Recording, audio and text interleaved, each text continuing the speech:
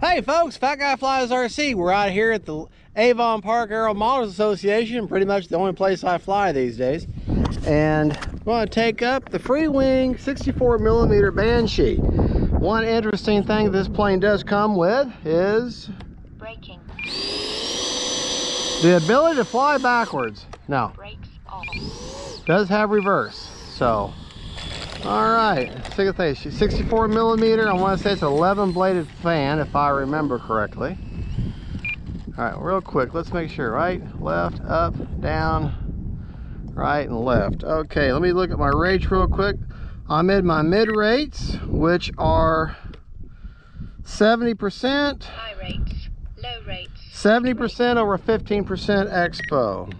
Typically with a jet, I do lower expo rates like 15 or 10. I even do 20 on some jets. Let's get rid of that annoying beep. That's going to drive me nuts.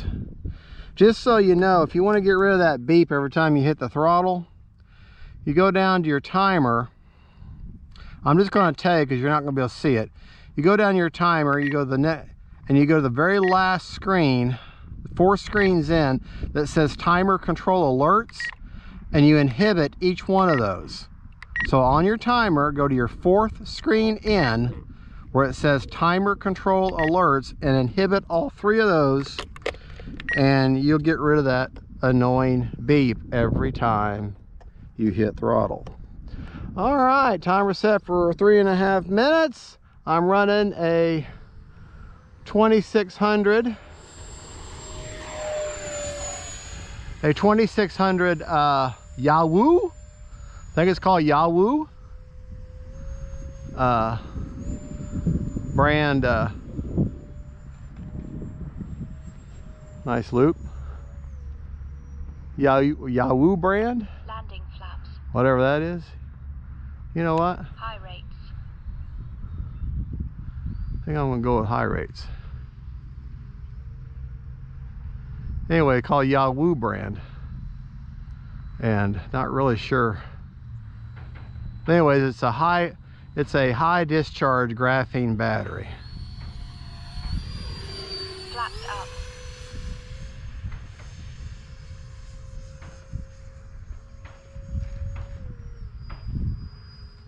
I like the way she's flying today. A little bit of right aileron needed, but then again, that might be from the wind.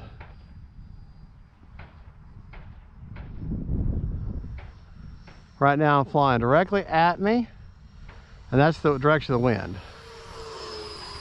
About 3/4 throttle right now. I'm running a AR Landing flaps. 620 antenna-less receiver. Okay.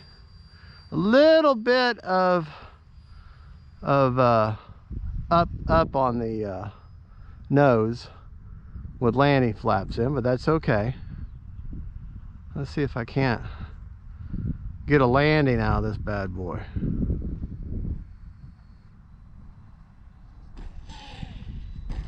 Well, kinda. Not the best, that's for sure. Flaps up. Not the best. All right, let's get turned around here. Let's try that again. Now, of course, this has fixed gear. Does not have retracts. I mean, it's a 64mm, so it's not a very big jet. We'll try to get some more flybys for you. Now, I know you'll have the you'll want to go full throttle all the time with jets. You may want to, but don't go full throttle all the time, Landing flaps. because you don't want to burn up your ESC. Flaps up. And full throttle all the time will burn up an ESC. And I'm not saying it's going to burn it up the first time, but it's going to burn it up quicker than what its normal lifespan would be. And you know, I'm sorry, but these planes are expensive. You know, so why Landing flaps. why on earth would you want to keep burning out your investment? I mean, come on. Nothing's cheap these days. And remember, landing is more about throttle than anything else. It's more about throttle. All right, we got 50 seconds. Flaps. Flaps up. We're going to take off one more time, get one more landing in. An interesting thing about this particular jet is the white part is not just bare foam. It is also, it's painted white, and they've got it filled in to where you can't really even tell that it's foam. Landing flaps. Yeah. Now, unless you've got a really strong headwind that you're flying into with a jet, you're almost going to have flaps, unless you're going to do like a high alpha type landing. So, because they carry a lot of momentum. Whoa, hey, all right, bouncy, bouncy. Luckily, this is where a light plane, Motor off. this is what makes it nice, because they're light, and this one's very, very strong. All right, that was a 3.5 minute flight, minus 15 seconds with, I went down and did a range test before I even started filming. So battery is relatively warm, not too bad. To show you where I've got that graphene, that's a graphene Yahoo 2600 4S with a 130C discharge. So she's got a fast discharge on her, so she'll deliver a lot of power very quickly to that EDF.